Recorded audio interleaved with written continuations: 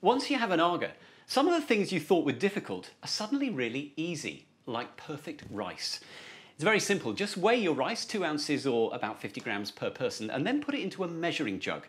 Read off the volume, tip it into your saucepan. Now you need to just add twice the volume of cold water. Put the lid on and bring it to the boil on the boiling plate.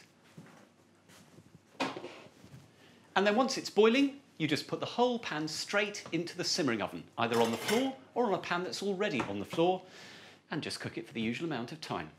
Well, after 20 minutes, my rice is ready to serve.